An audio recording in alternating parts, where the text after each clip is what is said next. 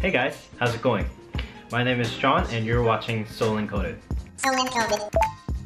Today we're going to be solving a LeetCode problem.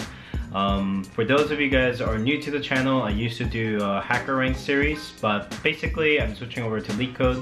I think their UI is better. All around it's just easier to use, and I think it's a better experience. So let's dive right into the problem and let's get solving. The first thing you can see when you look at this problem is that it's labeled as easy right here. And let me quickly read the problem before we talk about it a little bit in detail. Given a binary tree, check whether it is a mirror of itself, that is symmetric around the center. For example, and here is kind of, so the input, they give it to you in an array like this, but the system itself, LeetCode system, will convert this into a binary tree. So this is a structure that you'll see.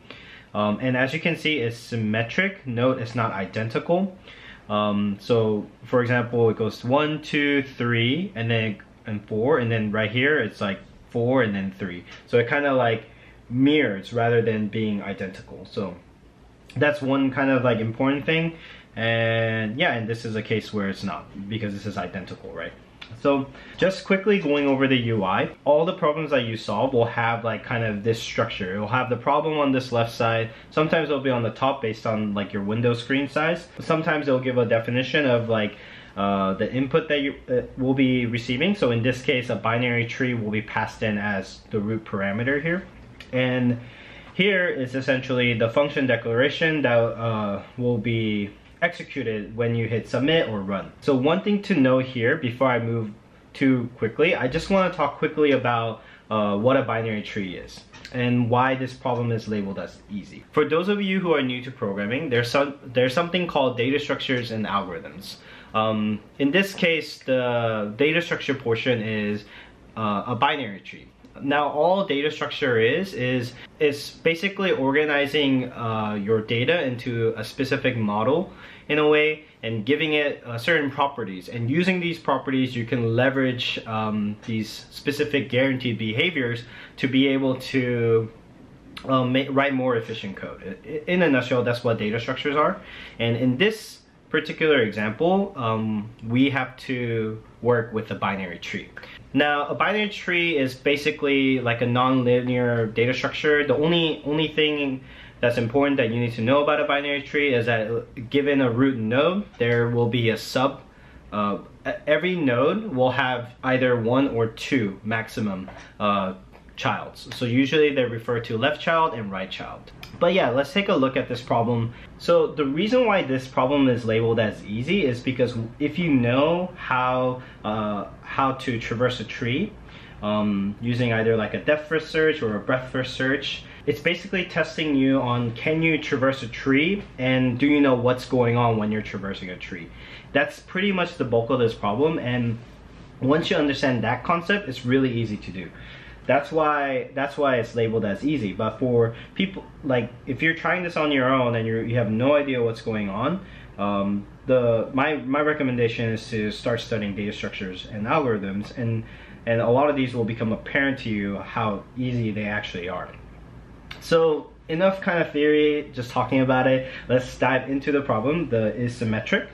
The first thing that when I see this problem, the first thing that I like to think about is like an edge case. So one edge case I could think about is that if a parameter that's being passed is like null, it's like an empty parameter, then it should return true. So if root, then you could return true, for example. So that's like the first base case. Right here you could do like an implicit return. This will work, or you could break it up into like a regular function call. I personally just like this. It's like Python-esque a little, but I prefer this. So the next thing that we need to do is we need to write maybe like an inner function. Let's call it depth first search. Function depth first search. And here we want to pass in a node A and a node B. So basically my initial thought to solving this problem is for these kind of calls, for these kind of problems, we need to use recursion, or we could do an iterative approach, but I'm choosing to use a recursive approach. And all we need to say is, hey, if my left subtree is symmetrical to my right subtree, and then so forth, all the rules are the same below, and it hits like the very bottom of the leaf nodes, then I know that this whole tree is symmetrical. So that's why I'm basically saying node A and node B. So my plan is down here, I want to essentially call this function, return and call this function, and I want to pass root left dot left and root dot right. And I'm getting this left and right by this kind of declaration right here. I don't really like the way they wrote it here. I would prefer if they did something like this. I just prefer like this. I don't like to declare things in like single lines. I don't know. That's just how I like to program. So essentially this function will call itself, and at this current state this will be essentially an infinite loop, right?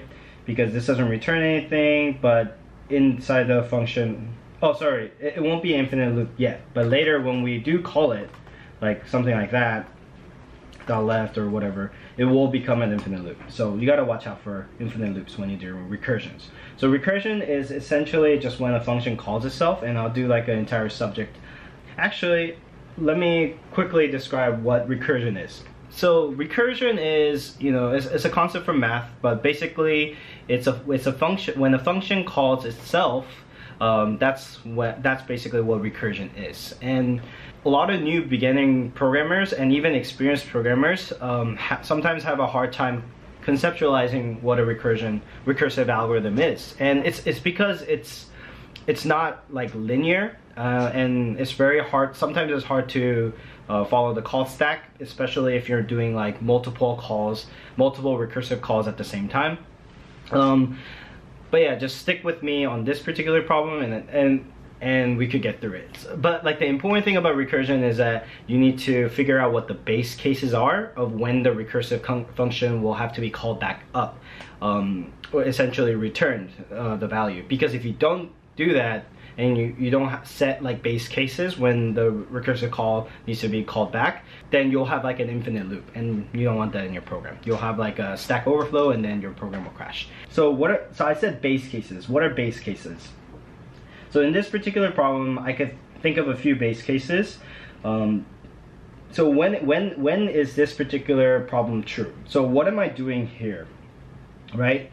I'm calling if we have one node tree, then I'm calling the left and then the right, right? So now each of those will have to continue calling the left and then the right, right? But one trick here, remember that we're not checking for identical trees like that. We're looking for this kind of mirroring effect.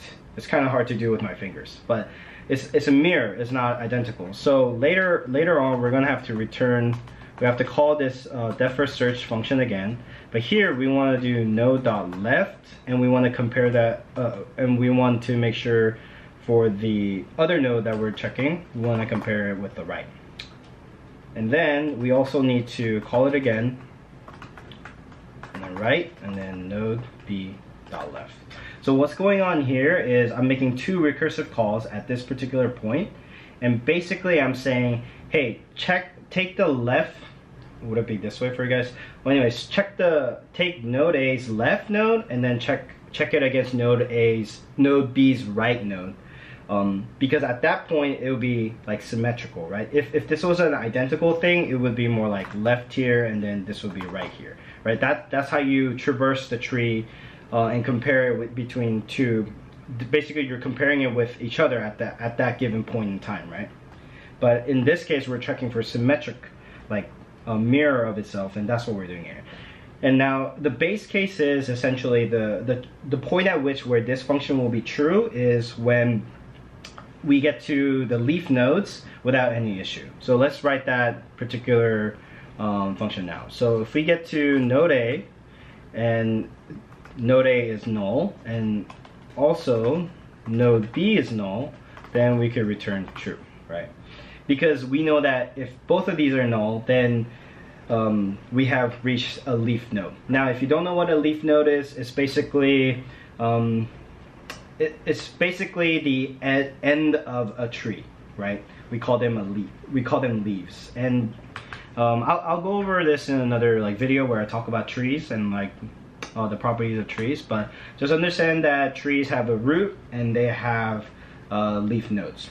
So what else can this be? Like what happens when at what point does this like algorithm have like it fails, right? So looking at this example right here, it should, when it goes left, it should be the 3, but here when we're checking right, it's 3 and it's checking it to null.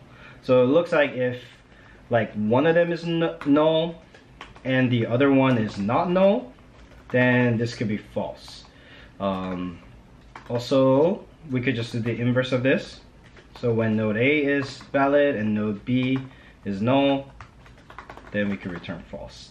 And finally, like let's say that if this value is 4 and like this value is 3, then obviously the values are not identical. So that's another thing you could do. So if node A.val does not equal node B.val, then return false. So here I chose to kind of like do all of these in separate if statements. You could put them together, but you'll have just like this one long like conditional check. I personally prefer this syntax, but it's up to you how you want to write it.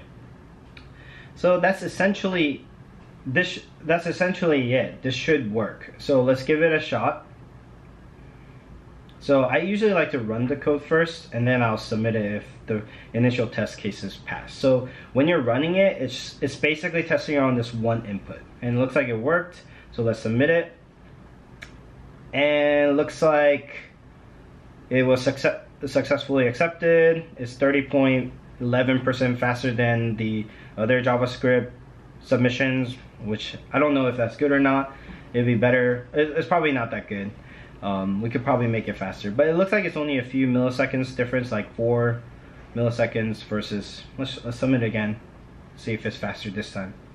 Oh yeah, this time it's 60 milliseconds for whatever reason. So that pretty much solves this particular problem. To summarize what I did, I basically created, on line 14, I checked for an edge case solution where if not a valid, like null value was passed in, and now it returned that as true. I'm not sure if there's any test cases that are doing this, but I figured this is a good step to add. LeetCode is pretty big on. LeetCode is actually pretty big on putting like a null value as an input, so you should always check for that. Here I created like a depth first search function that will recursively call itself, and it will basically pass the left and then the right node, and then at the same time also pass the right and then the left node. It might be reversed for you guys when you're looking at it, and then it just goes through that over and over again recursively until it hits these 4 possible like base cases. One is if it hits the leaf nodes. If both of the basically when you hit all the leaf nodes, that means you've hit like the very edge of the tree. And also if one of the nodes it has a value and the other node is null, I basically checked for that. That should return false. And then finally I checked the individual value as well. If the values are different, then they're not symmetric, and therefore it will return false. And at the very bottom, 24, this is what like initially calls the depth first search function, passing in the left subtree of the root and then the right subtree of the root. That's pretty much it. I hope that was informative for you guys. Let me know if you have any questions. But yeah, this is here's the thing about programming. Here's the thing. I think I might do a video on this, but a lot of people ask me whether or not data structures and algorithms are worth learning, and my answer always is 100% yes. You know, there might be a few people who are not really looking into, you know, getting into engineering for the like to get to a certain, like you absolutely don't need it if you're just trying to make a website and you're not really looking to work as a software engineer. But if you really want to be an engineer at like some point in your time, if that's your goal, if you want to become an engineer, then you absolutely have to learn data structures and algorithms. You know, some people will say that like, hey, you don't really need to learn these things because you could just like look it up, right? But the question I like to ask you is, how do you know what to look up if you don't even have like a general understanding of what is possible? Like, imagine if you're like a woodworker, right? And you're trying to join two like pieces of wood together. You know, the obvious thing that most people will do is like, hey, I have some nails and a hammer, I'll just like nail it, right? And that might work, but then the connection might not be that strong, right? But let's say that like if you knew about all these other techniques, like they're like using wood glue or using a joiner, or even like the Japanese have like a method where they like join them together without any glue. Like, there's all these different techniques and different tools that you can use, and data structures and algorithms are essentially just like tools that you can use and leverage, and patterns that were like developed a long time ago. So like, the real question is, why wouldn't you want to learn data structures and algorithms? Because it absolutely makes you a better programmer, and makes your software cleaner, and makes your programs run faster and more efficiently. So but yeah, so I highly encourage you guys to start learning. If you want a job, the best, like, I always say this, if you really want to get into like this industry, there's a few things that you need to do. I'm gonna make an entire video on this, but number one thing is have a great portfolio, study your data structures and algorithms, and network. That's essentially all you really need to get into the industry, because your portfolio and networking will be what gets you into the door to interview. But the only way you could secure that job is by studying data structures and algorithms.